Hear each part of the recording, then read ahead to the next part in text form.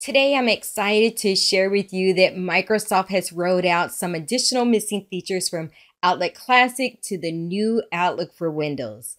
In this video, I will show you what they are, and based on the feedback in my channel, I will cover where you can locate some of the popular features in the new Outlook as well.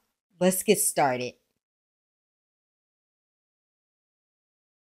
Okay, so I have navigated to Adele's inbox, and the first feature that I want to showcase is search folders. Search folders allow you to actually create a criteria and all the results come into one folder. And to be able to do that is right-click on the folder and create a new folder.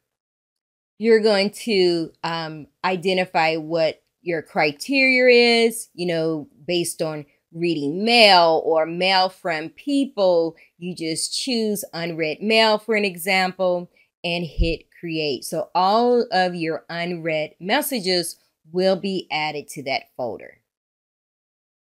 687 unread messages. Now, there are some limitations with this new search feature compared to the classic. Let me pull up the slide so you can see which, criterias are missing, because there are a few.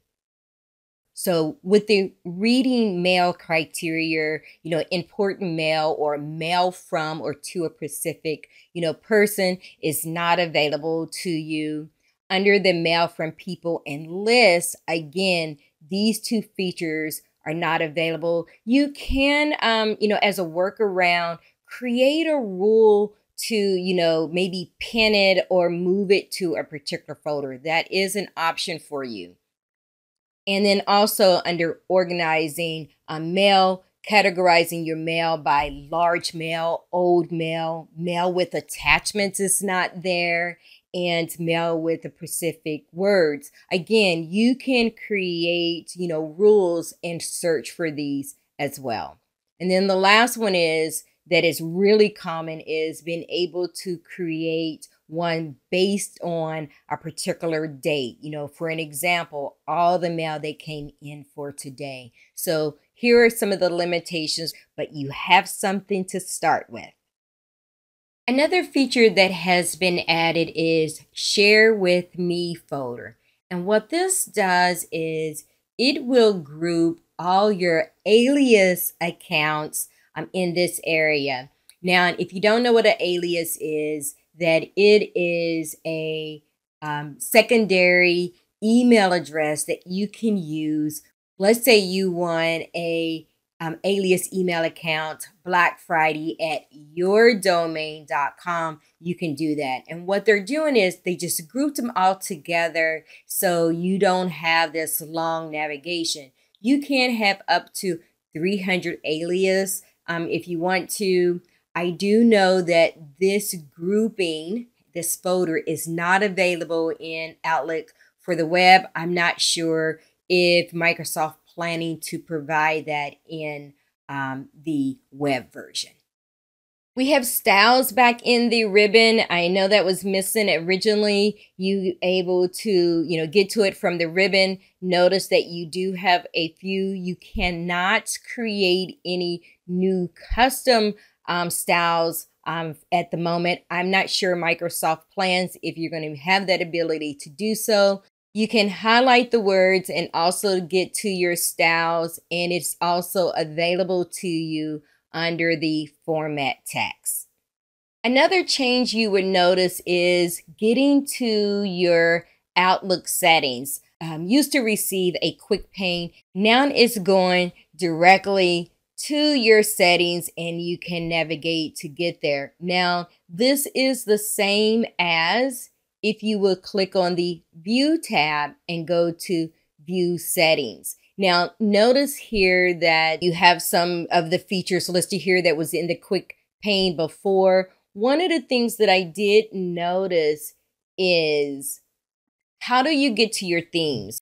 If you type in themes in the search bar, you can get to your themes and make some changes here. So if we would go to classic or modern, you can make your changes there. Same thing if you need to change dark mode to light mode. Again, in the search bar, go ahead and type, light or dark mode, and it will navigate right where you need to be, because now you don't have to remember, the path to get to these features. Now, I have to share with you is I clicked on this modern themes. I'm going to just read it to you. It says modern themes allow you to add background image for to further customization. I clicked on it, nothing happened for me. I did some research on it and couldn't find anything about it. So stay, connected, because once I learn what to do with this feature, I will share it with you. But I just didn't want you to waste time and think that, you were going crazy and something was going wrong. It's just not working.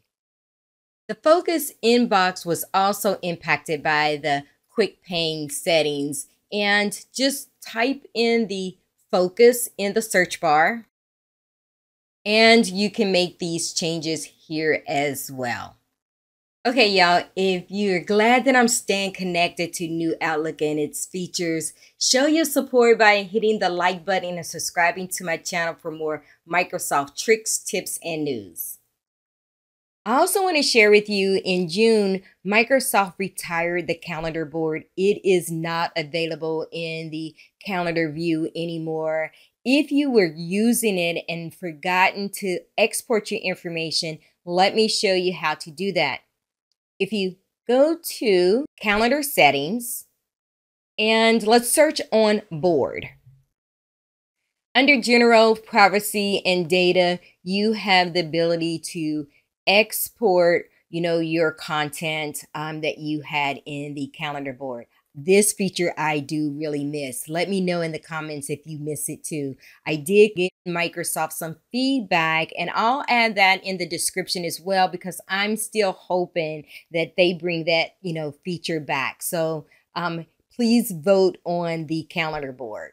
Now, based on my channel, I get a lot of feedback from users, and one of the, common asks was, how do I get pop-ups only for, people that's in my favorites? And I want to show you how to do that. So let's click on the View tab, and let's go to our settings and search for notifications.